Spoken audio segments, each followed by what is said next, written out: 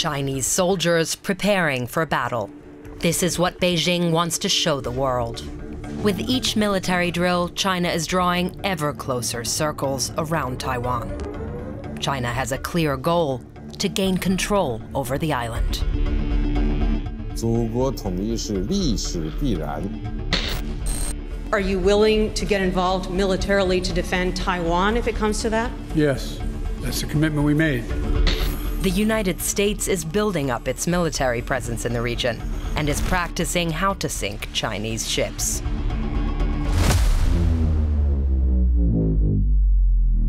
We're not going to come to an agreement over Taiwan. Wait for the unification to be achieved. Peacefully, I hope. Non-peacefully, I dread. But why are these two superpowers so fixated on Taiwan? What's in it for China and the US? And how do people in Taiwan feel about it?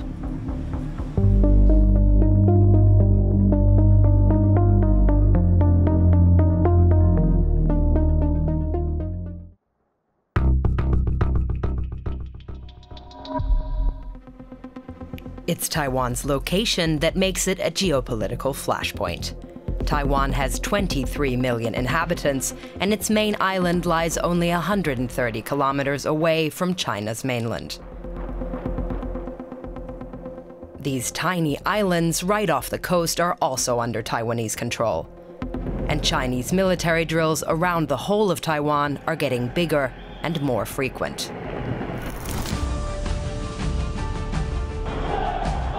In recent videos released by China's People's Liberation Army, Beijing has threatened to encircle the island. It sees Taiwan as part of its territory and says it's ready to use force if necessary to get it back. We'll talk more about the history and Taiwan's status later. For now, you need to know that in the late 1940s, there was a civil war in China between communists and nationalists. The communists won and took control of mainland China. And the nationalists fled to Taiwan. That laid the groundwork for today's tensions. The US has an ambiguous policy towards Taiwan. Since the late 1970s, it's recognized Communist Beijing as the only legitimate government of China. But it has informal ties with Taiwan and is seen as the island's protector. Okay, let's go back to the map to understand why the US and China can't quit Taiwan. In some ways, Taiwan's strategic importance is about 3 choke points around the island. To the west, there's the Taiwan Strait. It's a key trade route for both Beijing and Taiwan, and also for everybody else. Almost all the world's biggest container ships pass through here. To the north, the Miyako Strait. It runs between Taiwan and these Japanese islands. And in the south, the Bashi Strait. It runs between Taiwan and the Philippines. For China, these 2 straits on either side of Taiwan are key strategic gateways to the Pacific Ocean. Taiwan is in the middle of the Chinese coastline, which is very important. This is Victor Gao. He's a former Chinese diplomat and vice president of the Center for China and Globalization, a Beijing think tank some say is close to the Chinese Communist Party. Taiwan Island faces the Pacific directly, and if Taiwan is occupied by a foreign country, for example, it interrupts the continuity of the Chinese coastline and also prevents the Chinese access directly to the Pacific Ocean. The US says it has no troops permanently stationed in Taiwan, but the island plays an important role in US strategy. To understand why, let's look at the military bases in the region. Here are some of China's main naval bases close to its coast. And the US has some of its key bases in South Korea, Japan, and the Philippines. If you connect the dots, you'll see the US bases form a chain.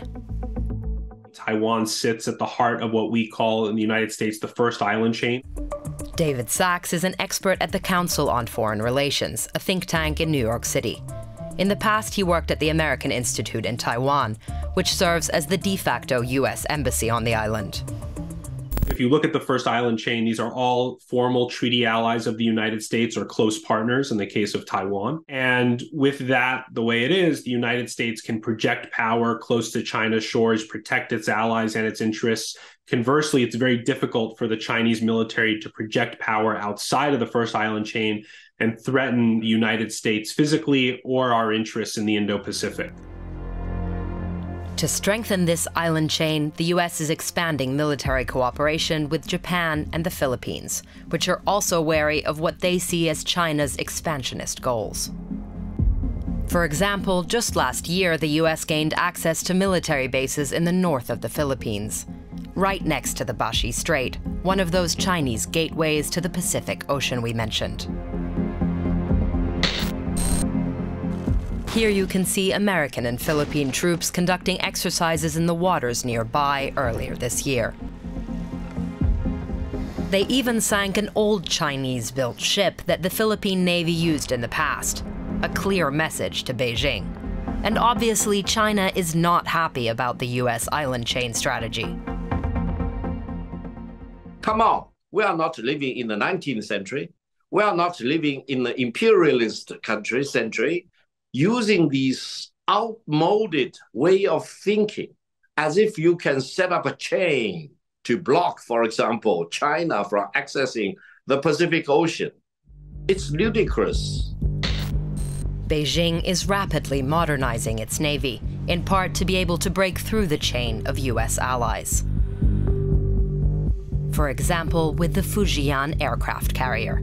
Here it is on sea trials earlier this year. It's China's third aircraft carrier and the biggest ship in the Chinese Navy. The number one objective here is to keep the United States out of the region during a conflict. So what we call anti-access area denial. Prevent the United States from being able to defend our treaty allies and partners. So to sum up, Taiwan's location makes it essential to both sides as they try to gain the upper hand in the region.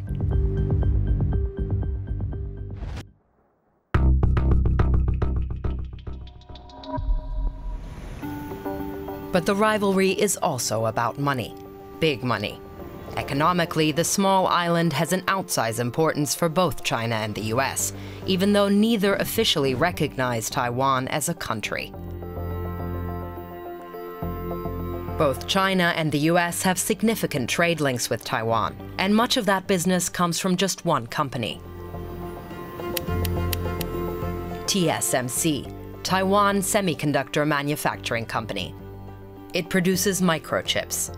Taiwan makes 90% of the most advanced ones in the world. Both the US and China are dependent on them, and so is everybody else. There's a good chance TSMC's semiconductors are in the device that you're using to watch this video right now. They're in new cars, fridges, and fighter jets. Everywhere. They're needed to develop new AI models. And US leaders worry that losing Taiwan to China could permanently shift economic tides against them. We don't assume that a region under Chinese hegemony would be open to US trade and investment.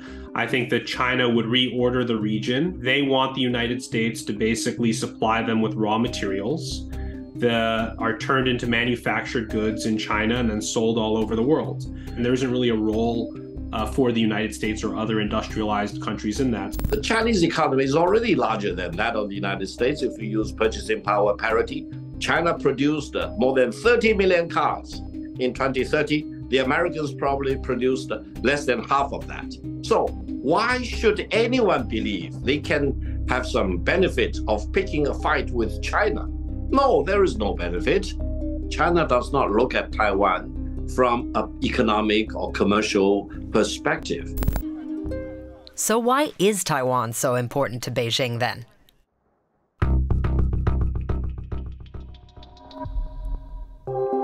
To understand, let's dive back into history. China lost control over Taiwan during what it calls the Century of Humiliation. These caricatures of China being carved up by various foreign powers might explain why. From the mid-19th until the mid-20th century, China was plagued by invasions and internal disputes. This is important because that notion of humiliation still plays a big role in Chinese state ideology even today. In 1895, Japan took Taiwan from China and made it a colony. After World War II, the Allies forced Japan to give it back. But at the time, China was in the middle of a civil war. The government of the Republic of China, or ROC, was led by nationalists under Chiang Kai-shek. Mao Zedong led communist forces against them. In 1949, the victorious communists marched into Beijing and established the People's Republic of China on the mainland. The defeated government of the Republic of China fled to Taiwan. That's why there are two governments that call themselves China. One on the mainland, the People's Republic of China, or PRC, and on Taiwan, the Republic of China, or ROC. The PRC government in Beijing sees Taiwan as a breakaway province and says there's only one China, even though they've never actually been in charge in Taiwan. Most of the world accepts this one China policy, including the US. They don't recognize Taiwan as an independent country. Wait, so why is the US supporting Taiwan then? There's also a history to that. After the Civil War, the US initially saw the nationalist government in Taiwan as the only real China, rejecting the communist government on the mainland. US soldiers were even stationed in Taiwan under a common defense pact. The change came in the 1970s. The US sought closer relations with Beijing. That meant closing the US embassy in Taiwan and pulling out US troops. Still, informal ties persisted, like that de facto embassy, and the US still guarantees to sell Taiwan weapons. But they have a deliberately ambiguous policy on whether they would defend Taiwan. It's meant to prevent China from invading and Taiwan from declaring independence. But that strange limbo has been the status quo in Taiwan for decades, and it's created realities on the ground. Taiwan developed from a nationalist authoritarian regime into one of the strongest democracies in the region. There are elections, a free press, and civil liberties. Taiwan was first in Asia to legalize same-sex marriage. This year, a progressive party was re-elected for a third term, vowing to maintain that tense status quo. DW's Taiwan correspondent Yu Chen Lee can give us a sense of things on the ground. Here in Taiwan, the atmosphere is very different from you might read in the headlines. The tension has become part of daily life. One key reason is that people in Taiwan have been living under the threat of the Chinese Communist Party for many decades. The majority of the Taiwanese prefer to maintain the status quo with China, but how to do so is a rather polarized debate. 中国要欺负我们的话，对，至少美国跟日本啊，分明是我们朋友。以美论，我一直都以美啊，可是因为好像也没办法，就只有我们自己变得更强，才有办法对他们。这两条路不是美国就中国的，你没有别的路可以走。是啊，那你选中国一样是死的断肠，微妙，没办法脱离啊。哎，那就是互相有彼此友好关系，这样就好。 But one thing is clear for many Taiwanese, Taiwan's voice is usually drowned out. Amid the US-China rivalry, many feel that Taiwan is only a pawn in the game. And no matter what comes next, the island should have the right and autonomy to decide its own fate. But there's one more factor that stands in the way of that. Taiwan represents something for both superpowers.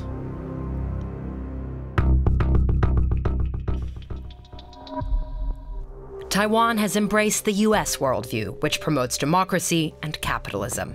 China is a one-party system and a socialist market economy. And a major Chinese Communist Party narrative centers on Taiwan. Remember the century of humiliation we mentioned when China lost Taiwan? while Chinese President Xi Jinping sees bringing Taiwan back into the fold as an important step in overcoming that humiliation. This is part of the so-called national rejuvenation, a revival of the Chinese nation as a great power.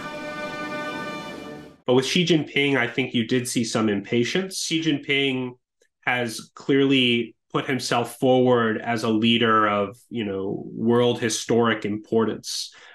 He views himself in a very similar way, I think, to Vladimir Putin, that he's just not a run-of-the-mill leader. He's transformative. No one, no country, no single human being will be able to block the peaceful reunification of China or the non-peaceful reunification of China. So we should all call on the United States. Don't play with fire.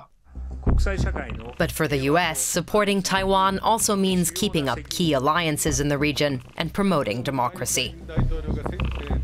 If China were to invade and annex Taiwan, we would see that democracy extinguished, and it could send chilling effects to democracies around the world. You would have deep questions being asked in South Korea, Japan, and the Philippines on whether they can rely on the United States for their security. Because of where Taiwan is and what it represents, neither China nor the U.S. are able to back down. And the rest of us are stuck watching the superpower rivalry play out.